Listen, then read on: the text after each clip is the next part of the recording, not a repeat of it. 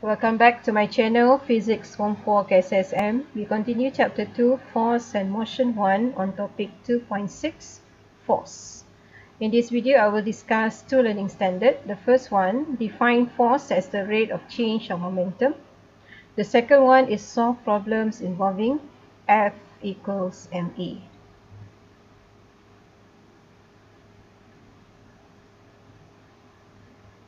What is force? I think you have discussed this part before. The meaning of force. A force is simply a push or a pull. The action of push or pull meaning you are exerting force to an object. All forces have both size and direction, or magnitude and direction. Because we have discussed in chapter 1, force is one example of vector quantity.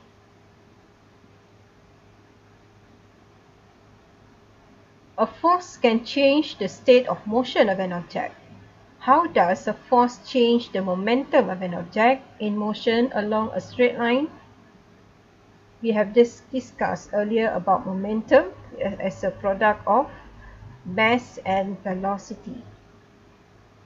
So how can the force applied change momentum of an object? So we discuss more on this topic.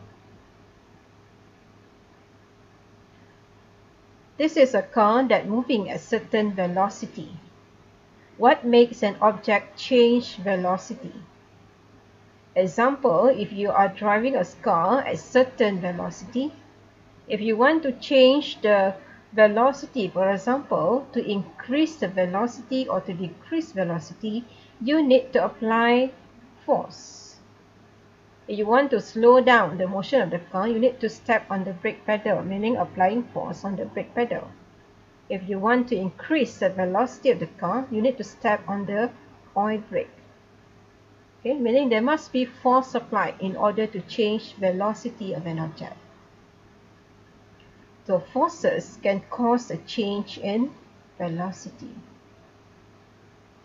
If there is change in velocity, of course, there will be change in momentum. As we discussed before, momentum is a product of mass and velocity. For constant mass, momentum depends on velocity. So if there is change in velocity, there will be change in momentum. In the lab, if you want to measure force, you can use a spring balance. I hope you still remember the unit used for force is Newton. The size of force is measured in newtons. You can measure the size of force with a force meter or a spring balance. For example, you can measure force or weight of block A by hanging the object to the spring balance. So the reading here shows 4 Newton. Okay, so we can measure force either is a pulling force by using this spring balance. Remember, the unit for force is Newton. You can refer to your textbook, activity 2.13. So part A, we want to investigate relationship between force and acceleration with a fix of mass. Instruction, look at the diagram here, how the apparatus was arranged. You can see this is a ticker timer, this is a trolley, and we put a ticker tape here. Okay, so we use alternating power supply. I hope you still remember we have discussed about the use of ticker timer to study motion. So switch on the ticker timer, pull the trolley down the runway with one elastic string. So this elastic string represents force. So pull down the trolley with an elastic or one elastic string. So it represents 1 unit of force. What is this friction compensated runway? Friction compensated runaway means the friction of the runaway is already balanced by component or weight of the trolley. Okay, so what we do next, we get a ticker tape with dots. So what we do, calculate and record the acceleration of the trolley using the ticker tape obtained. Next, repeat step 2 and 3 or step 1 and 2 using 2 elastic strings and then 3 elastic strings with each of the strings stretched to the same length as that of the first elastic string in step 1. For example, if you pull the string to 6 cm at first, meaning when you repeat the step by using 2 elastic string or 3 elastic string, you need to pull the string to the same length.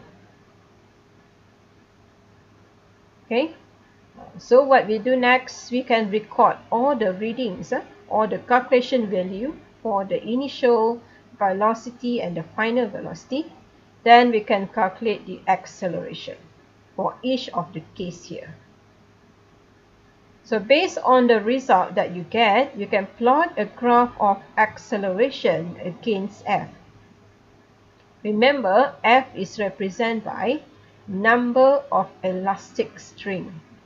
As we already discussed here, one string represents 1 unit of force. Okay, so you plot a graph, you will get this graph. A straight line passed through the origin. What we can say about this graph? What is the relationship between A and F?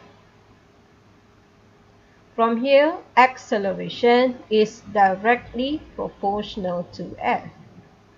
So this is the result of this activity. So you can carry out this activity in the lab. Part B, to investigate the relationship between mass and acceleration at a constant force. For part A, the mass is constant.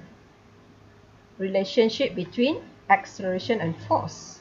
Now for the second part here, force is constant. We want to relate between mass and acceleration. So instruction, switch on the ticker timer, pull down the trolley with 2 elastic strings that represent 2 units of force, as shown here. Repeat step 1 using 2 trolleys and 3 trolleys. So at first we can use 1 trolley but pull by 2 elastic strings. Then we repeat by using 2 trolley, still pulling by 2 elastic strings. Okay, so meaning we make it this force applied constant. Okay, so we can attach a ticker tape, okay, that pass through the ticker timer. So once you on the ticker timer and you pull the trolley down the runaway, you can get a piece of ticker tape with dots. So from the ticker tapes, you can calculate for initial velocity, final velocity, and acceleration. So from here we can see mass represented by number of trolley. So we can assume that 1 trolley is 1 unit of mass.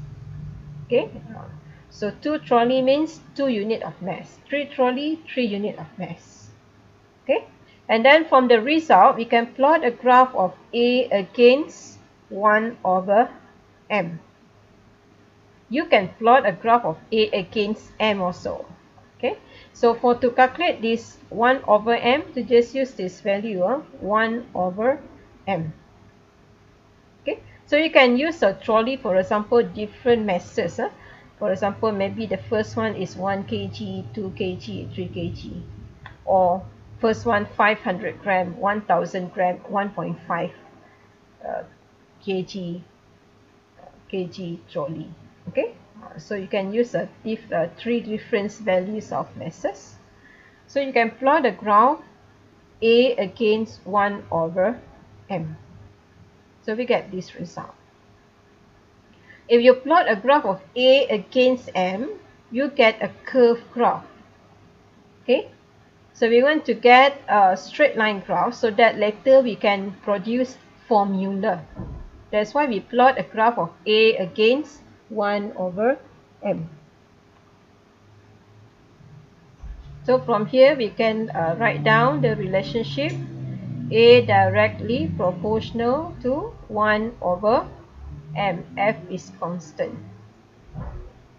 So from here we can write down the relationship acceleration is inversely proportional to mass of an object.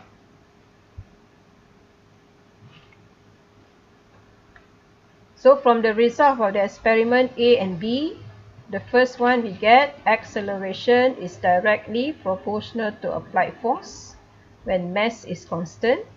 The second one, acceleration is inversely proportional to mass of an object when force is constant.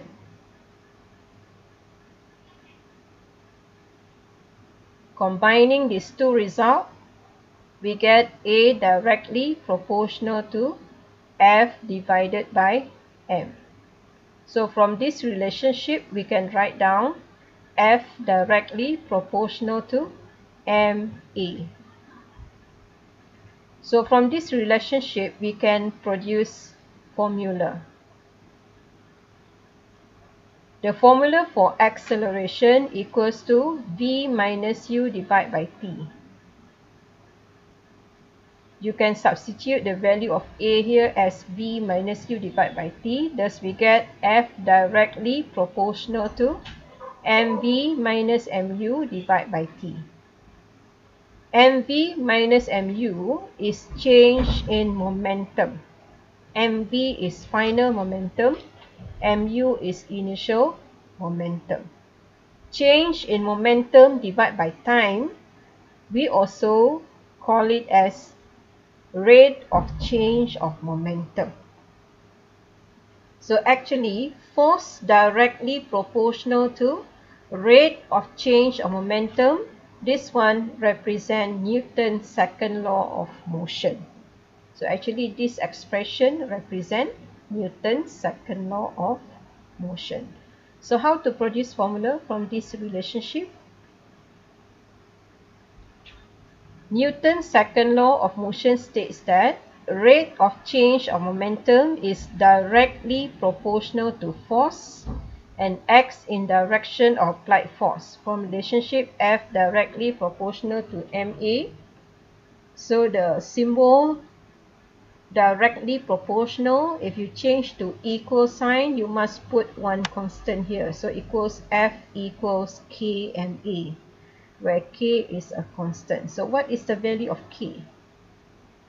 The value of K can be determined throughout the experiment or the activity that we carried out earlier. So 1 Newton is equals to K times 1 kg times 1 meter second to the power negative 2. For example, for mass of trolley 1 kilogram, if you apply force of 1 Newton, it will move down the runway at acceleration 1 meter second to the power negative 2. So you just substitute the value of F, value of M, and value of A. Thus we get K equals to 1. So this is the value that determined from the experiment. Therefore, we can write down the formula for the Newton's second law of motion as F equals to ma. Or we also can write as F equals mv minus mu divided by T. Okay, so this is actually represent formula for Newton's second law of motion. Okay, so we also can state as force equals to rate of change of momentum. So let's look at some example on problem solving by using this formula F equals to ma. Example 1, A worker pulls a load of mass 80 kg along a horizontal surface by force of 160 Newton. If the surface is smooth and without any resistance that opposes the motion of the object, what is acceleration of the load? Okay, from the example here, you can list out all the information given. Mass M equals to 80 kg, force F 160 Newton. So we apply formula F equals to MA. Okay, so in this case, there's only one force act because the surface is smooth, no friction. Okay, so force is 160, mass is 80. Thus, we can determine A equals to 2 meter second to the power negative 2. Example 2, a car of mass 1200 kg moves with velocity of 30 meter per second. When the brakes of the car are applied, the car stops in 5 seconds. Calculate average braking force of the car. Okay. Now, from this example, the value of acceleration is not given. So you need to determine the value of acceleration first. So A equals V minus U divided by T. Final velocity equals to 0 because the car stopped okay, after 5 seconds. Okay, initial velocity equals to 30. Okay, so 0 minus 30 divided by 5. So we get negative value, negative 6 meter second to the power negative 2, because this case is deceleration, okay, or acceleration in opposite direction. So average braking force equals to F equals ME. So we get M 1200 multiply acceleration negative 6. So we get negative 7,200 Newton. So the negative sign shows that the force acts in opposite direction to the motion of the car. For example, if the car moving to the right, the braking force must act to the left to slow down the car. That's all. I will continue in my next video, formative practice 2.6. Bye.